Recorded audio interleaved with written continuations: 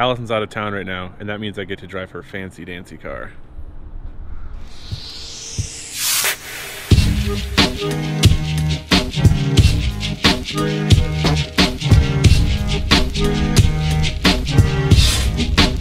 I normally drive a Jeep Wrangler, and we live in Arizona, so normally that's not a problem because it's really nice here all the time. But my Jeep doesn't have doors or carpet or a heater that works or any of that stuff. So in the wintertime, when it's cold, driving something like this is like a total luxury, and I love it. Quick update.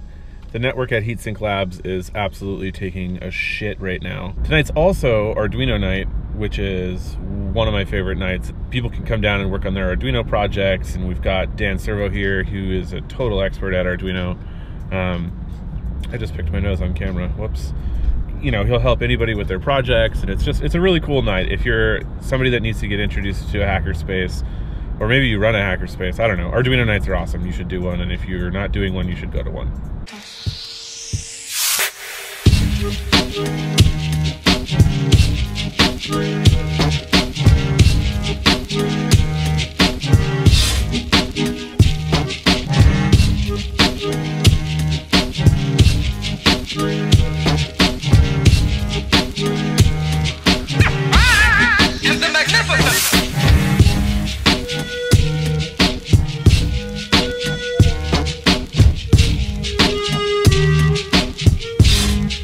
So normally, well, you can see this now, like this access point is basically doing nothing right now, and that's why it's dangling like that.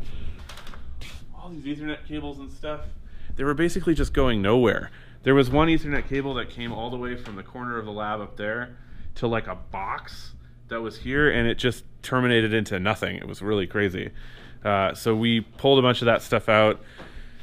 It's not to where it should be yet, but it's much closer. The internet's working much better. The internet for like a month now has been pretty much garbage. We thought it was the ISP, but replacing some of our network gear seems to have fixed the problem. So it might still be some problems with our ISP, but it's certainly not 100% our ISP.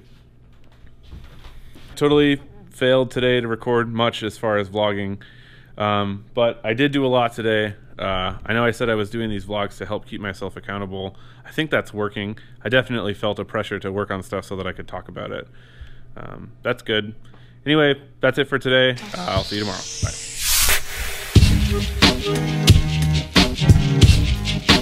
Bye.